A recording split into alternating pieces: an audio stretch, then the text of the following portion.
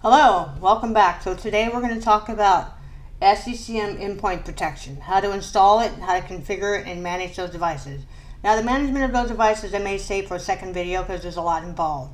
So we need to add an endpoint protection role, and then we need to configure some policies and see, and then the endpoint protection agent will start to deploy to the other machine. And also you can create automatic deployment rules to keep those DAP files updated. So with that, let's get started. So today is all about the endpoint protection.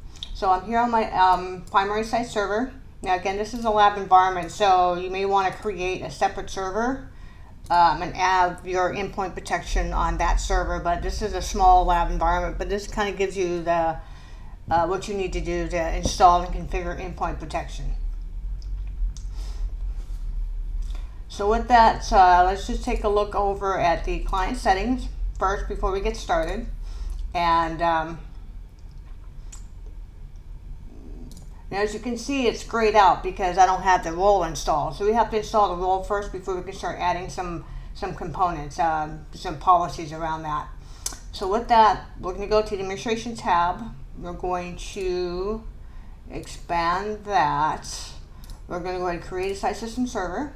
So this time we're going to put this on, let's see. I think I'll just put on my primary. I mean, it's a small lab environment, so it should be fine. But in an enterprise environment, I would be creating a separate server and use that server as the endpoint protection. So we're going to go next. Okay. Oh, I know what I need to do. Okay, here, add. So because it's already there, I need to add. Otherwise, you'd be creating and then adding it to the other server. So since I already have that created, we're just going to add a role. So in this case, we're going to add the endpoint protection right there. And so it will automatically deploy the update, but I'll show you how that works shortly once we get that added, so that's fine. So we're going to go ahead and add that role. Next. That's fine. License terms. Yep, that's fine. Basic membership. Next. Now this will take a little bit of time to configure, so I'm going to pause the video, and when it's finished, we'll come back. Alright, so we're back. So if you want to monitor the deployment, the log file is mpsetup.log, and it'll go through and start checking everything and just going through the role endpoint protection. And there's your SEP installer, so it does all this, and we have a success, so that's good. So we got an exit code. So now we're going to go in here. Now in the access and compliance, you'll see anti-malware policies. So first, before we can do that, let's go check the administration client settings. We're going to go in here and endpoint protection. Now we can see that now, even though the role's installed, we still need to install the agents. So right now everything's set to no, so we need to turn that on first before we can actually install or configure any policies around that. So the first thing we'll do is say yes, we want to add that. Then we want to install the protection on the computers, yes. And then we want to allow client installation outside maintenance window, no. So if you guys have a maintenance window type situation, it will not install unless there's a maintenance window, which is fine. So I'm going to leave the default there. You may, in my lab, I can change that to yes, but I'll just leave it default. Devices with the endpoint protection client, restart, yes. And then, so these are the default settings. So I'm kind of going to leave these default settings as is. So now once we get that enabled, then it'll start to push out the endpoint protection agent. Once the agent gets out there, then we can define the policy. But what we can do while we're kind of waiting for that to happen, so in here you go to access and compliance, anti-malware policies, and then you're going to go in here, and then these are all of the different settings that you can configure. So you can run a quick scan on client computers, no or yes, depending on your SecOps policy. They may have certain policies for this. So I'm going to, because this is a lab environment, I'm going to have most of these set to default. One, I don't have Exchange or email or anything, so I'll probably turn all of that off. But I just kind of want to walk through these policies real quick.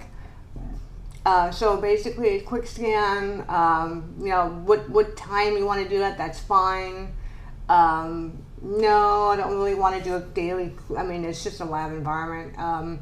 So as you turn these things on, you know, it'll cause some kind of, you know, you can also limit the CPU usage here, so we can, you know, monitor. So this is fine. And you have scan settings.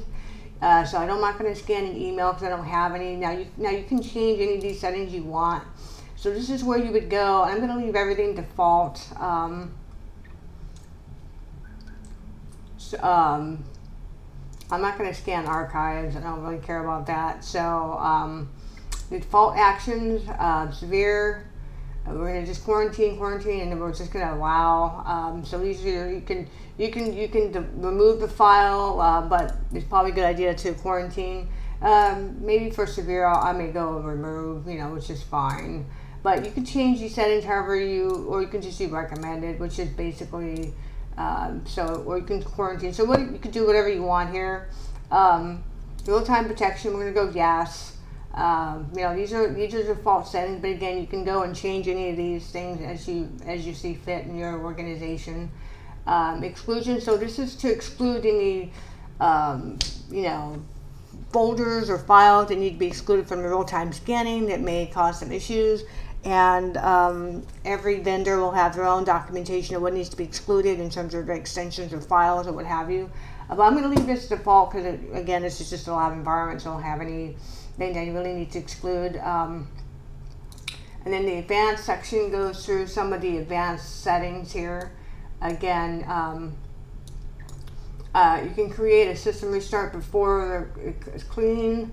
You know, no, you can disable user interface. You can, I say no just because I like to have that there, but again, you may turn that off in your environment. So you can actually go through these settings and turn them on based on what you want turned on. But again, I'm just going to leave all these to default for now. And then for the updates, I'm going to go ahead and add that here just in case. Now, typically, what happens in the when it does the DAP file updates, it does the you can these are 4 ways that you can update those DAP files. You can do config manager. Now, oftentimes you'll have to use that if they have internet turned off on your clients or your servers or what have you. So you only have the config manager to push them out. You can also do it through WSUS. You can also do it from updates the internet. So I'm going to just leave the 4 on there. I'll do that later if I need to, but no, I'm going to leave those 4 on. But you can turn these other ones off and just only use config manager, and I can show you how to do that if that's the case for you. But I'm going to leave the default there. And then if I did select the UNC path, then I would have to put the path where those files are, but I'm not going to do that here. But there may be some cases where you have to do that. And that's basically it. So those are the policies. So when the agent gets installed on these machines, it will actually get all of these policies. So I'm going to pause this video and then we'll come back when we got some agents out there. Okay, so to monitor the deployments, we're going to go over to monitoring, security, and then there's your endpoint protection status. You click on this. Right now it says total devices in this collection. And it'll kind of give you a real-time endpoint protection agent not installed, so we're still waiting on that. So eventually once they check in, they should start getting the agents installed. So at least it's identified that I have 5 devices in my, so I can click on this and it'll kind of take me to, right now it's unmanaged, so we still got to wait for the agents to get installed. And then of course you have your malware detected thing, which, you know, eventually it'll, you know, take us to that. So right now it's going to go to all desktop servers. You can always change whatever collection you want to, you know, check on. So right now, so it's going to take some time. So once I get one of the agents installed, let's go with one of the desktop computers and see. Let's go to, I'm going to go to, let's see. Go ahead and pause this. Alright, so I'm going to go ahead and create a Windows Defender firewall policy. And so we're going to do configure for the domain, just for now. So we're going to say no for block. We're going to say yes. Okay, so block incoming connections. We're no, yes. We're just going to go ahead and do yes for all of the, no, we're just going to do, all of these are on the domain, so,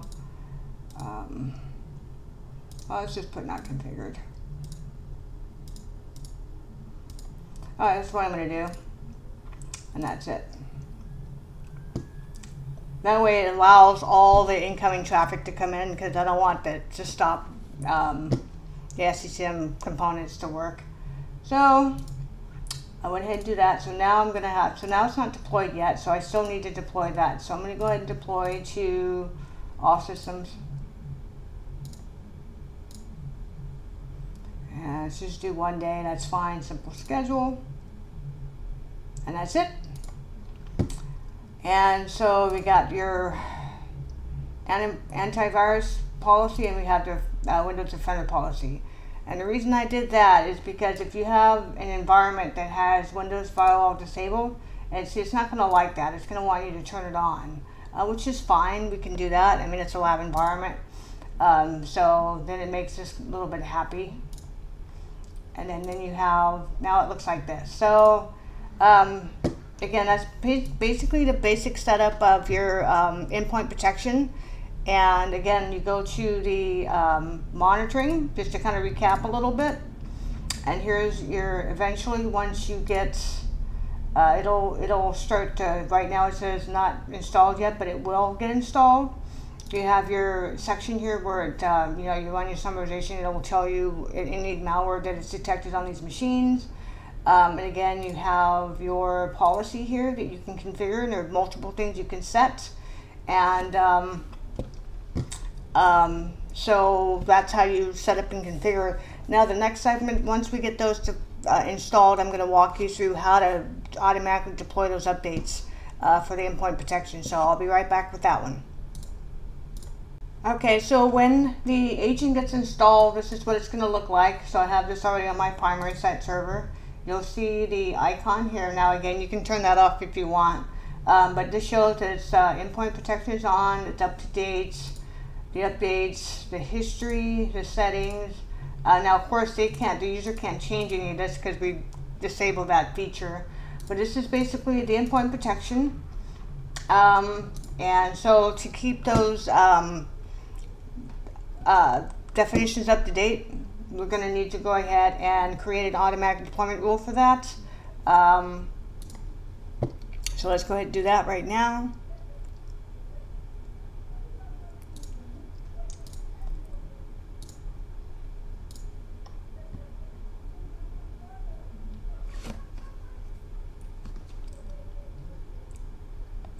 So one of the things that you want to do in the WSUS, in your catalog, you want to make sure that you have, so let's go over to site servers, go over to components, software update point. And then when you go to classifications, you're going to want to make sure you have definition updates, feature packs enabled. And then when you go to products, you want to make sure you have your endpoint protection turned on, and then there's the forefront for the older devices, but I don't have any old devices, so just make sure you have that enabled. Once you have that, once you do synchronization, it'll automatically pull over those definition updates. So now what you want to do is that's just one moment. Alright, so when you want to go to software update, you want to go to automatic deployment rules. This will automatically deploy the definition update. So I'm just going to call this definition updates. Definition updates. And we're going to do all systems, or you can do whatever systems you want.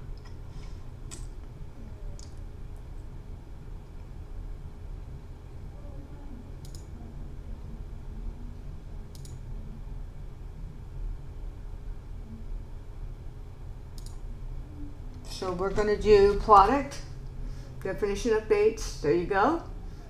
Definition updates is what we want. Next. Okay.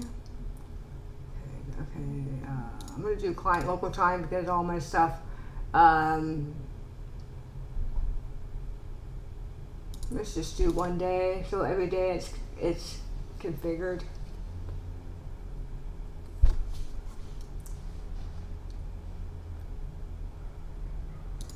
Let's do 1 hour. I'm going to do 1 hour for my environment.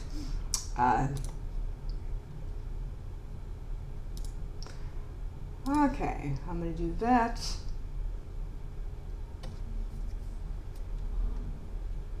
We can probably suppress the restart of service if you want to, so it doesn't force the install of those. I'm going to do that.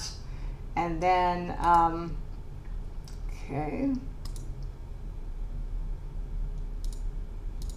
I'm going to call it definition updates.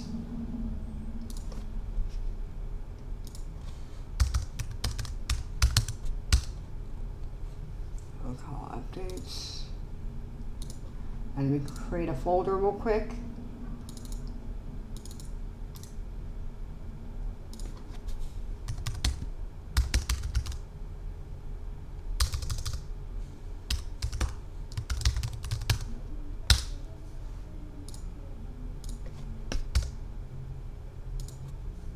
There we go. And then, okay, we're going to add distribution points.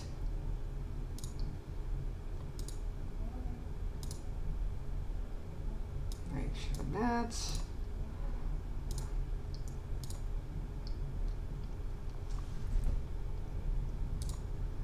And there you go. Now I've created an automatic deployment rule for definition updates. So, and that's basically all you have to do. And then it's just a matter of just monitoring the deployments and making sure those definitions get updated. And that's basically it.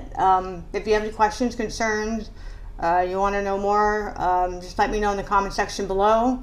Again, if you like this video, give it a thumbs up. Please subscribe to this channel. There's going to be a lot more coming. The next video is going to probably be about application catalog and how to apply those applications to the application catalog. At any rate, again, thanks for watching and see you next time. Bye.